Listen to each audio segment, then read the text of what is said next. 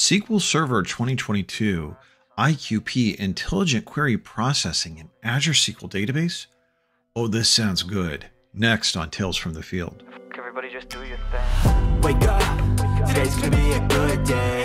Wake up, today's gonna be a good day. Wake up, today's gonna be a... If this is your first time finding your way over to Tales from the Field, give us a like and give us a subscribe. We have videos every Monday, Tuesday, and Wednesday. On Monday, we have our MS Tech Bits. On Tuesday, we have our Azure Community Roundtable, where we talk about and share links from the Azure Data Community about the data community for the data community. And then on Wednesday, we have another MS Tech Bits about a particular technical subject. You're watching one of those right now. Let's get over to the good stuff.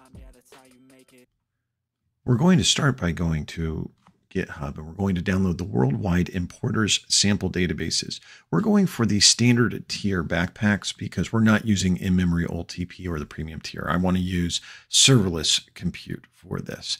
Now I'm going to open up Azure Storage Explorer. Great tool, and it's going to allow me to upload these Bacpacs into Azure so that way I can access them via my storage account. Now that I'm back in my storage account, I can go into my container, and specifically I'm going to go to my SQL Backups container. I'm going to add a new folder, and I'm going to call that folder Bacpacs, so I can place the Bacpacs that we've just downloaded. I'm going to click Upload and go to Files. And then I'm going to select the ellipsis, and we're going to select the two files that we have in our Downloads folder, and I'm going to upload those. The reason being is we need these to be in blob storage in order for them to be able to restore to Azure SQL Database. Now that I've got this, I can head over to my Azure portal and I can click Import Databases. I'm going to say Select Database, and I'm going to go to the storage account that we're using. I'm going to go to the container that we created and the folder, and I'm going to select my Worldwide Importers DW database. I'm going to take standard off the name because I just want it to be this. And I'm going to click Configure. We're going to select Serverless. I love the Serverless tier. We're going to say, let's go with 10 cores. I'm going to leave the auto pause capabilities there. I'm going to click Apply. Now, part of the reason I love Serverless, this is a great way for me to be able to use this database because I'm going to use it for a little while and I may want to come back and use it again. What will happen is it's going to shut off the compute. It will auto pause. If I haven't used this database in an hour, I'll still pay for the storage, and I'm in a dev test account, so I'm not paying for the license. So essentially all I have to do is pay for the storage, and then it will auto pause by itself. Fantastic stuff. So I showed you how to do this in Azure, but there's a faster way to be able to import the Bacpac if you're able to. If you go into SSMS, you right-click on Databases and say Import Data Tier Application, we can browse to where we have these Bacpacs sitting on our local environment from our download. We can open them, and then it's a very simple thing for us to be able to then choose it. Now, we can't choose serverless, unfortunately, but we can choose general purpose. So I'm going to choose general purpose. I'm going to go with 16 cores because 10 wasn't available. And what I'll do is I'll resize my database after I load this. I'm going to speed this up a little bit, but this is a much faster option and are really nice. But I wanted to cover both ways to do this in case people were curious. One of the things I can do, I can open up a query. I can already start to query my DMVs and see that my user tables are being loaded. So with these tables being loaded, I'm very close to having this complete. And once it's complete, we can begin playing around with the intelligent query processing. So with this done, I do want to point out that the labs that we're going to do, and this is Azure SQL Database, important to realize we've got this in Managed Instance as well, but this is all from Bob Ward's SQL 2022 class, aka.ms/SQL 2022 workshop. We're going to use Module 3, and specifically we're going to come down to the section on intelligent query processing. You can see there's some new advances that we have. And we're going to look at the automatic performance healing with memory grant feedback persistence. We're going to start by creating a skew of statistics, and I'm going to kick off our execute query. But the one thing I want you to keep in mind is take a look at this. Look at how long it takes this query to run the first time through with our out-of-date statistics. We get an inaccurate memory grant.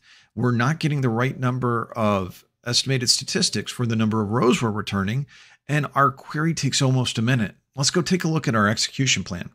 You can see that are hash match joins, I have a warning. I have a spilled attempt DB. This is very expensive. We have 1.4 kilobyte that were used, but it feels like we needed a lot more than that. As a matter of fact, I can go and I can query the query data store because I have one in my database in Azure SQL Database. I can see I needed closer to 600 meg and I had 1.4 meg. That's not good.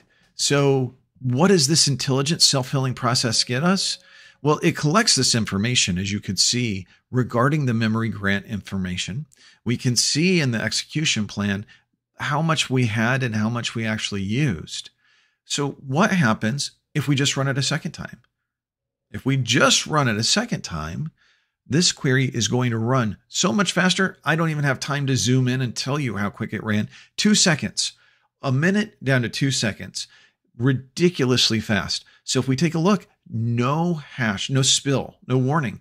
And additionally, if you look at this, we got the amount of memory that we needed for our memory grant.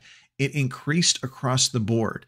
This is that self-healing nature of the code that we have within SQL 2022 and also in Azure SQL Database. We just got to make sure our database compatibility mode is at 150. Now, I can simulate what would happen in previous versions of SQL by clearing the database scoped procedure cache. I'm going to delete my database. I don't need that because our scope is within the database. I execute this. This wipes out the plan cache. Now, if I go back in and I re-execute my query, let's see how long it takes. Ooh, it's still 2 seconds, still 2 seconds. And that's because moving forward, we've retained this information. Thanks to being able to look at the query data store, we're able to pull out our desired memory grant. Fantastic stuff. Remember SQL 2022, but also in our Azure offerings as well. So what did we learn today? We talked about intelligent query processing, and specifically we talked about the self-healing persisted memory grant feature that is available in SQL Server 2022 and Azure SQL, also in Azure SQL Managed Instance. You know where we like to keep this going in the comments. Was this interesting? Was this helpful to know that this feature is there? Because you may not have known that it was there and you have access to it. Again, you just got to make sure you're at compatibility mode 150 and above. 150 and 160 support this. All right. Hope you have a great week out there. Take care, everyone. Today's gonna be a good day. Set your affirmations, aspirations. I got shit to do.